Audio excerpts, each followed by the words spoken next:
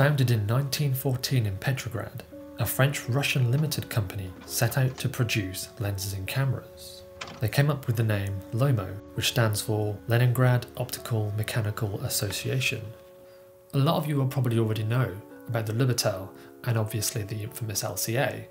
However, before the LCA, there was actually another camera, maybe its bigger brother, the Smena.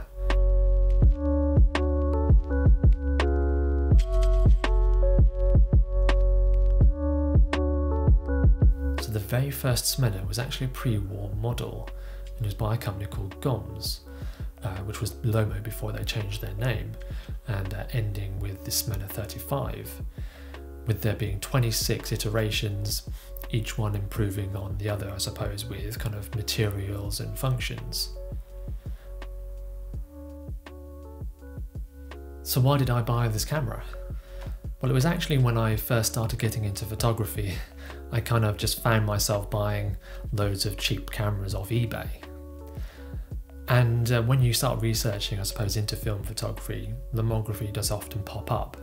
And I kind of got hooked, I suppose, on the variety of cameras that they sold. However, I didn't understand the correlation between Lomography and Lomo, and that they were different companies. So when I saw the camera on eBay, thankfully it's actually really good condition. Also came with its original box and the faux leather case. I can't remember exactly how much I paid for it, but it must have been in the region of about £20, which I guess is what, maybe $30, $35?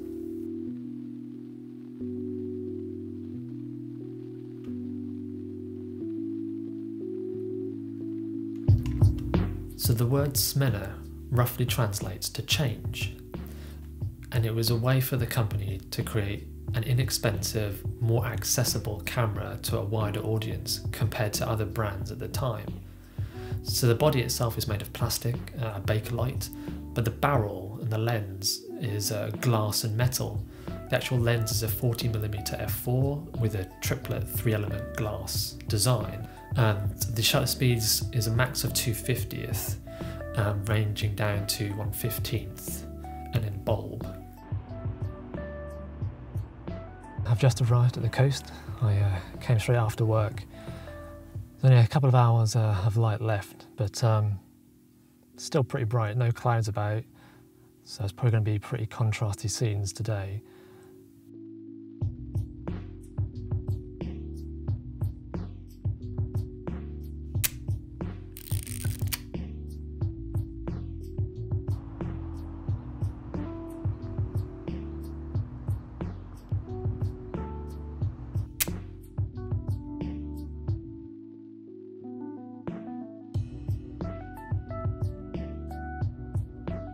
One of the downsides of the camera is that the max shutter speed is 1/250th.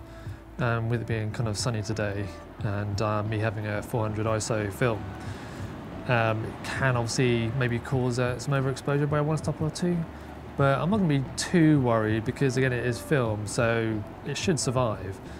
But for those who obviously maybe are a little bit more concerned, just keep that in mind. But yeah, it should be okay, we'll just have to see.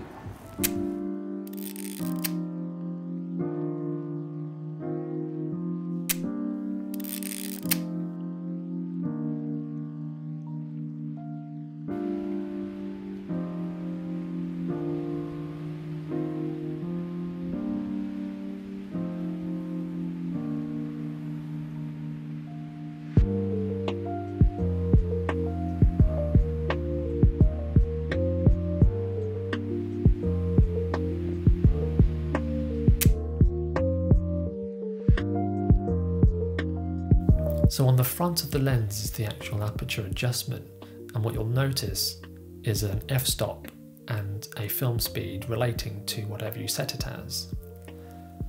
So that is actually supposed to be in correlation with the shutter speeds. So initially you set the ISO film that you've loaded, which then gives you an f-stop, and then based on the symbols on the top of the barrel determines the film speed and the exposure that you're given. as you just have a viewfinder that you look through for composing, and the lens itself is manual, and the closest you can do is 1 meter, up to 10 meters, and beyond that's infinity. I'm not a massive fan of that kind of focusing, but it does, I suppose, once you get used to it, determining kind of distance. And the way I do it is I kind of know my height, and then based on that I kind of multiply how many lengths of me there are to something. But then you do, I suppose, get a bit nervous in terms of how wide you want the aperture. So I do find myself just kind of stopping down quite a lot to like f11 really, I suppose, just to kind of safeguard yourself. And again, that does kind of maybe slow you down if you're trying to take something fairly quick. But that's also the same with, you know, having to manually expose, or if you're kind of well versed with the Sunny 16 rule. And once you kind of get used to that, I suppose that does help you speed up. But ultimately, I do find myself kind of getting the phone out, looking at the scene through the screen, just to kind of double check and kind of have a bit of a peace of mind with the exposure that you're setting as.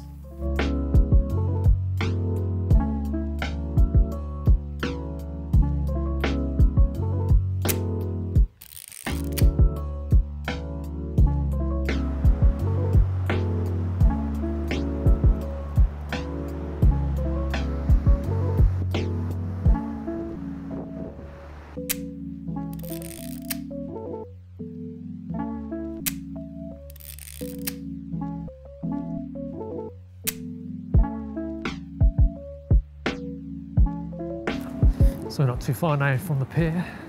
I've just loaded in some colour film, and there's quite a lot of colour around here, so I'm a bit disappointed I didn't put that in first. But I know the light's still pretty nice actually, so I think black and white might still quite good. And actually just past the pier as well, there's a place known for lots of tractors for the trawlers that they take out into the ocean, so that could be an interesting section. So let's head on down that way.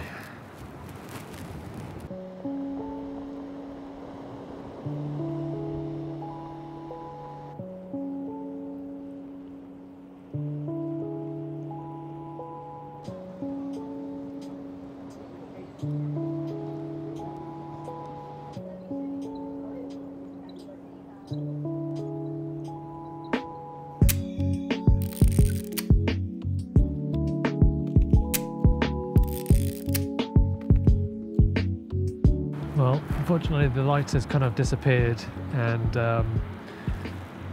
not really anything that's interesting me at the moment. I'll have a few wander around and have a look at the tractors and things, but I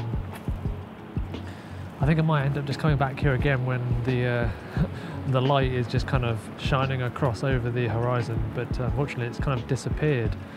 So I think it's time to head back to the car.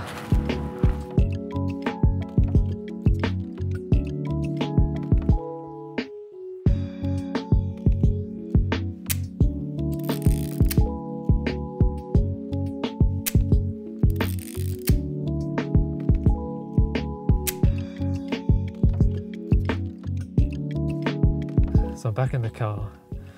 The light disappeared quicker than I actually anticipated, so I didn't quite get as many shots as I wanted of the tractors. I took a few, but the light wasn't too great. I'll have to just come back on another day really. But yeah, I think it's time to head home, get the film sent away, get the images back as soon as possible so I can have a look at them really. I'm not sure if it's the age of the model that I've got, and I think I double checked and it was from 1984 or 5. And I have found that the film advance gets quite sticky, especially near the end of a roll of film. I guess the film itself is kind of wrapped up quite a bit, that it struggles to kind of advance. So whether then that causes kind of framing issues in the long term, we'll have to see.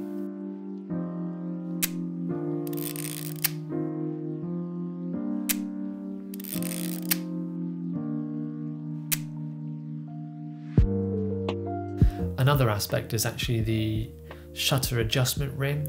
It kind of has a gritty kind of grinding metal into it. Again, whether that's the age and there could be some possible rust on the inside, but I don't think that's affected the actual shutter speeds itself. The lens focusing is smooth as it probably was the first day it came out of the factory, and again, the aperture, there's no issues with that. Whether I've gotten lucky or they're all like that, I kind of like to think that they definitely stand the test of time.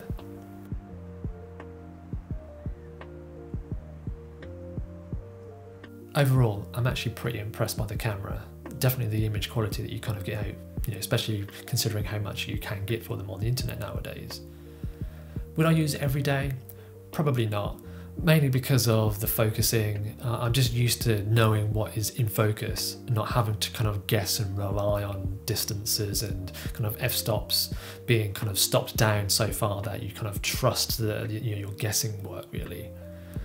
But I think it is definitely something to kind of grab off the shelf now and then if I'm not doing something serious, having a kind of a wander around and just looking to kind of view some film with a nice small compact camera that just fits in your pocket really.